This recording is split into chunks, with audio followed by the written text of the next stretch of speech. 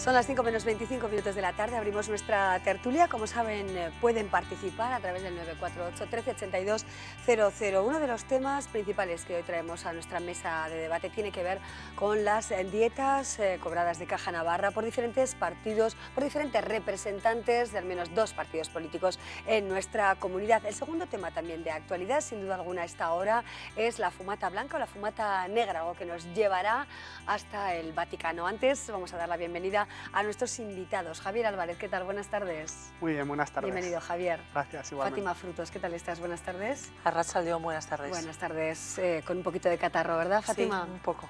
Bueno, normal, con el frío helador y la nieve que tenemos hoy en Navarra es muy normal. Guillermo Lorea, ¿cómo estás, Guillermo? Buenas tardes. Bienvenido, buenas tardes. Bienvenidos a todos. Bueno, en primer lugar, si os parece, compañeros, y a ustedes, telespectadores, les ponemos al día de las últimas novedades en relación con las dietas cobradas por representantes de UPN y Partido Socialista. Además, les contaremos qué ha dicho hoy el Gobierno en relación con este tema. Según las actas incluidas en el sumario al que ha accedido Diario de Navarra, 3 integrantes de la Junta de Entidades Fundadoras de la Caja cobraron dietas sin acudir a varias reuniones convocadas. El cobro de dietas por no acudir era una práctica legal recogida en el sistema de pagos aprobado por la Caja en el año 2004. Cada dieta incluía una parte fija por asumir el cargo y otra, un 44%, solo se cobraba si se asistía. Es decir, se cobraban 1.717 euros si había presencia en la reunión y 962 si no se iba. De este modo, Roberto Jiménez cobró varias dietas por no asistir. El 19 de abril hubo triple reunión y sin acudir a ninguna de ellas cobró 2.886 euros. Lo mismo sucedió el 22 de julio. Jiménez faltó a una sesión triple, debía haber cobrado 2.886 euros, aunque en el acta no le descontaron la ausencia que se le computó por error a Samuel Caro, por lo que figura que cobró 5.151 euros. PSN dice que se trata de un error y ha pedido ya que se rectifique. El Partido Socialista, a través de un comunicado, justifica que, como vienen defendiendo, el cobro de dietas no solo incluía reuniones, sino el trabajo y la responsabilidad más allá de estas citas.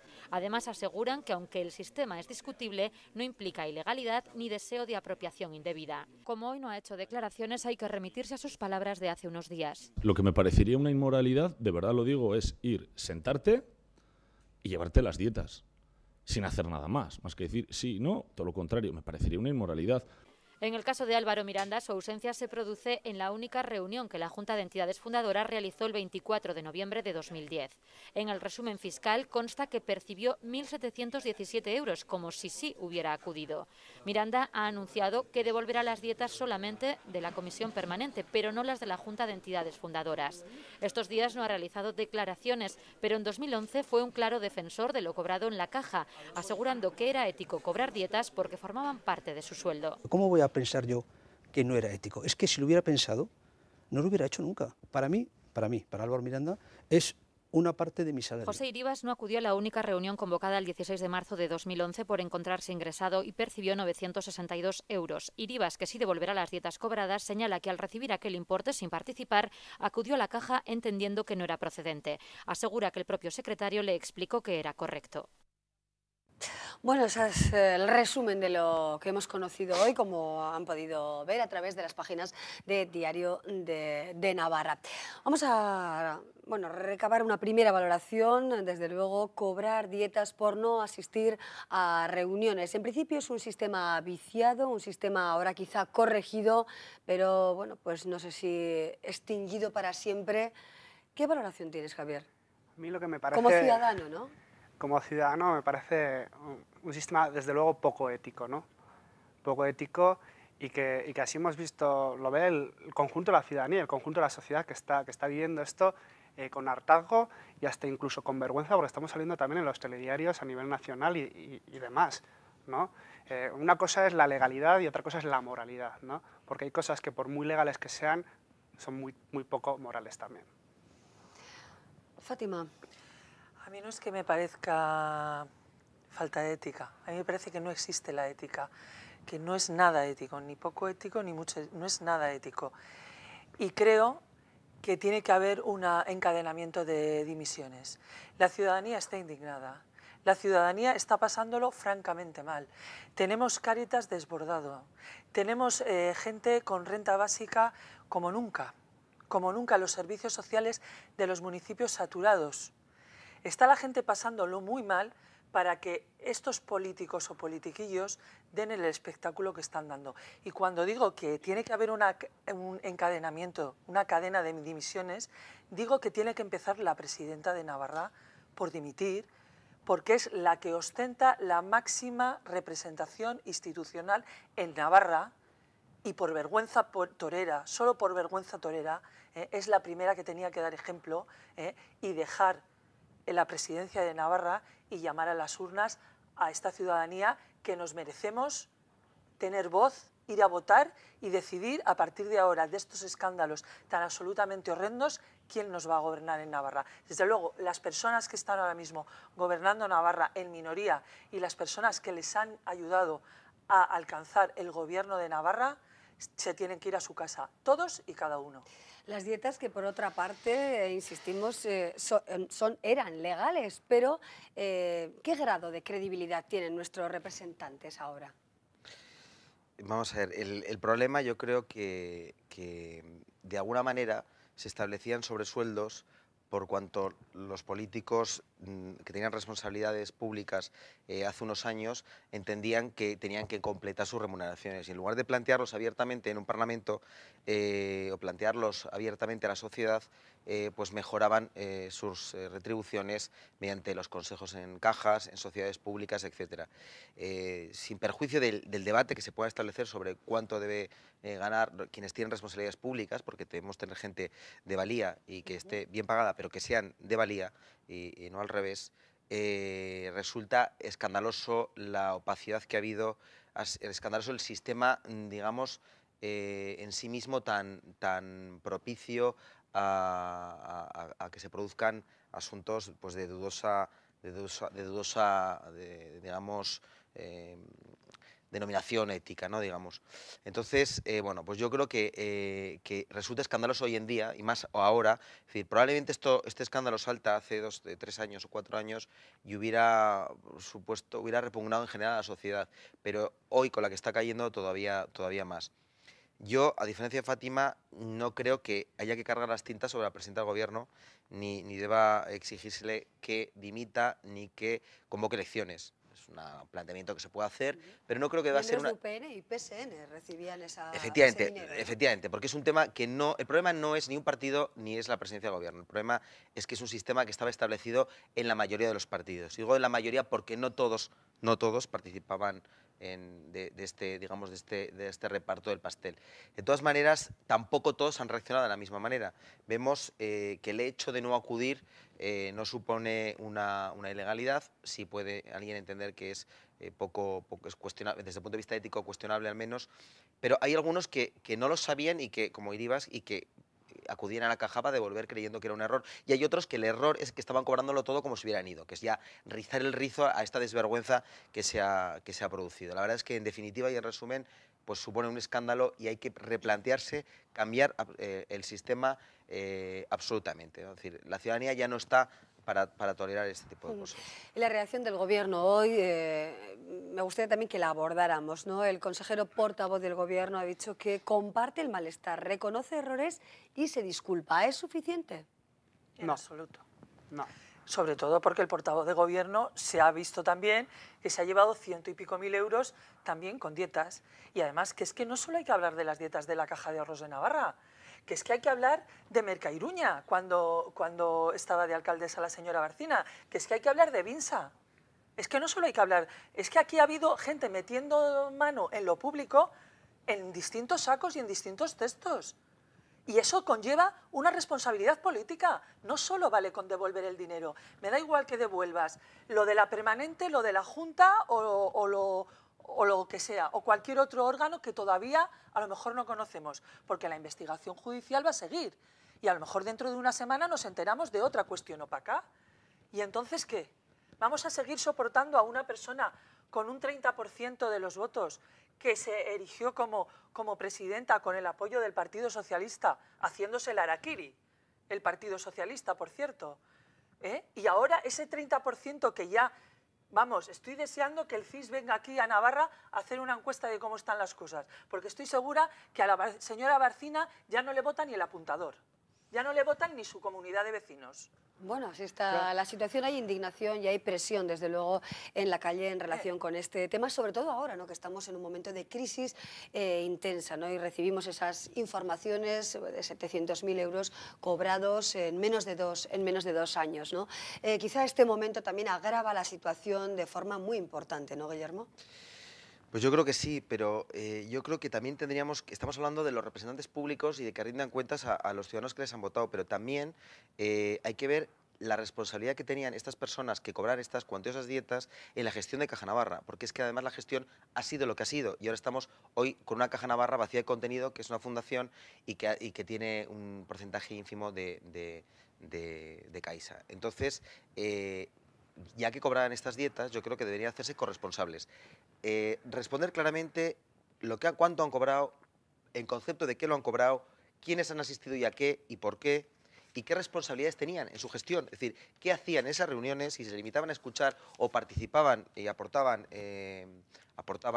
sus puntos de vista, y por lo tanto concluir todo esto en las responsabilidades que tenía cada uno en esa gestión de Caja Navarra, porque ahora parece que nos hemos quedado, sin la Caja Navarra de todos los navarros, nos hemos quedado con algo absolutamente vacío de contenido.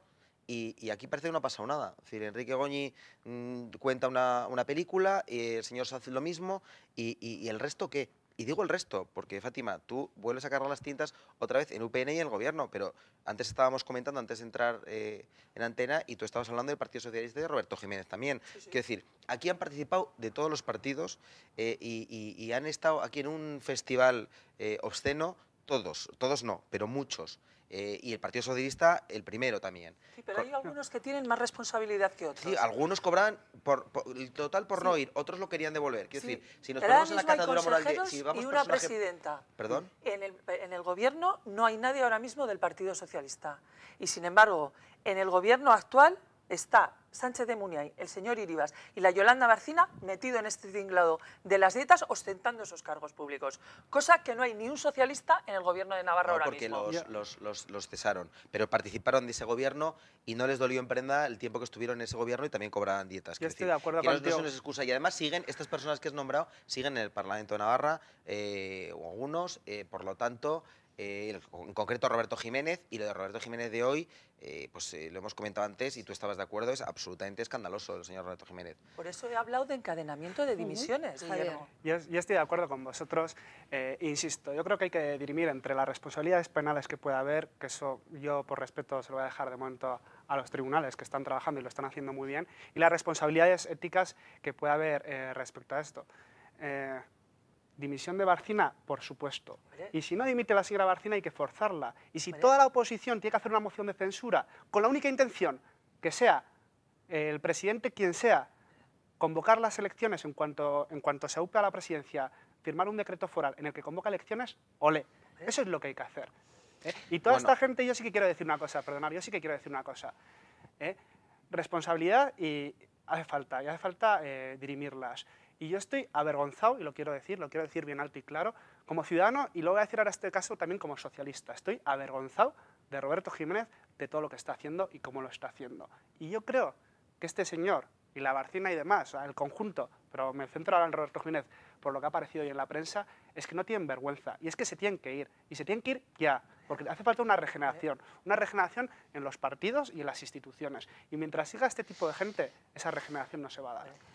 Yo quería decir que a mí me parece que hay que pedir explicaciones, hay que exigir responsabilidades. Por supuesto, son distintas unas de otras, las penales seguirán su curso, se analizarán y se diluizarán en los tribunales de justicia, y luego están las políticas, etcétera, y luego están las personales. Pero, en cualquier caso, yo creo que no hay que caer tampoco en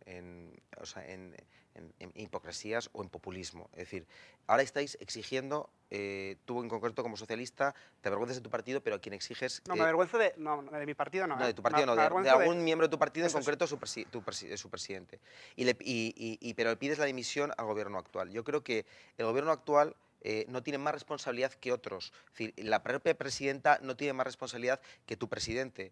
Es decir, hacer con la que está cayendo, en el momento tan delicado económico, querer dimitir a un gobierno por algo que han participado todos, y ahora estábamos analizando lo que hacía la Junta Permanente, la Junta de Entidades Fundadoras, pero es que podemos ir un paso más atrás y hablar de los consejos de administración antes de que se despolitizaran y se crearan estos órganos como alternativa para estos políticos, donde había gente de todos los partidos que estaban, excepto, si no me equivoco, el Partido Popular, porque no se había refundado todavía.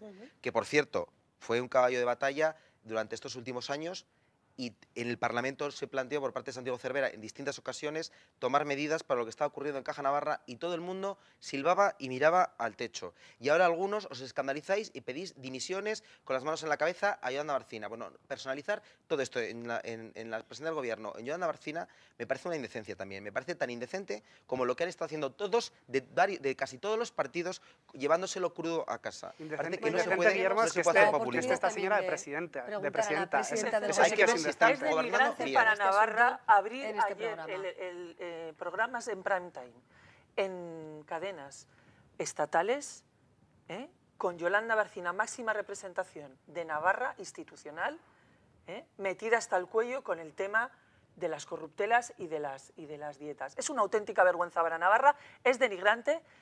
Yo no pertenezco al Partido Socialista, yo hablo como ciudadana y digo que esta señora y todas aquellas personas que han chupado del bote de forma indecente, eso sí que es una indecencia, se tienen que ir a su casa. Y a continuación que se nos dé la palabra al pueblo. Ni la que está cayendo ni la que tiene que caer. El pueblo soberano es quien tiene que decidir quiénes son sus representantes a partir de ahora, y quién debe gobernar a partir de ahora Navarra, porque desde luego en las manos que está ahora mismo Navarra vamos todos al hoyo. Vaya por delante que tendrá que responder como tenga que responder ella y todos los demás. Vamos a llegar hasta el final con sus últimas consecuencias a pedir las explicaciones, y lo he dicho antes, es decir, hay que exigir que se den las explicaciones. Ahora, pedir a todo correr que dimita y que se convoquen elecciones por el mero hecho de esas dietas y personalizando en Yolanda Barcina no es justo. Personalizarlo en Yolanda Barcina no es justo, porque han participado de esto todos los partidos. Entonces tú dices, todos los que nos gobiernan, ¿qué quieres, dejar la Cámara vacía? Pues no. si hay elecciones, Guillermo, los 50 se van. Claro, y hay unas nuevas elecciones. Y van a presentarse los mismos partidos que han permitido, por cierto, otros partidos. Habrá que ver las estructuras de los partidos y ya decidirán. Quiere decir que el problema es mucho más de raíz. El problema no es un escándalo de un gobierno, una crisis de gobierno o de un presidente, en este caso una presidenta. El problema es que todos los partidos se tienen que replantear todo. Se tienen que replantear las estructuras, se tienen que replantear la forma de hacer política, porque se lo está demandando la gente. Pero no hagamos populismo, es decir, hay que replantearlo, hay que plantearlo en el Parlamento y hay que plantearlo. Bueno, nos quedamos con estos planteamientos. Desde luego hay un gran malestar, sin duda alguna, que viene pues de todas las tendencias, ¿no?, al conocer esta situación y máxime en las condiciones económicas en las que vivimos. Hoy, sin duda alguna, hemos centrado nuestra mirada en este tema. Estábamos también muy pendientes de esa fumata blanca o negra en el Vaticano. De momento no hay novedades y de momento tampoco tenemos tiempo, así que si a lo largo de la tarde hay algún cambio en relación con el sucesor del Papa Ratzinger, pues se lo iremos contando, por supuesto, en el programa. Javier Álvarez, muchísimas gracias. Fátima Frutos, gracias también. Guillermo Lorea, muchas gracias y muy buenas tardes. Buenas tardes. Bueno, y hemos centrado nuestra atención en toda esta situación escandalosa política y económicamente. Hacemos ahora una breve pausa y seguimos con otros contenidos.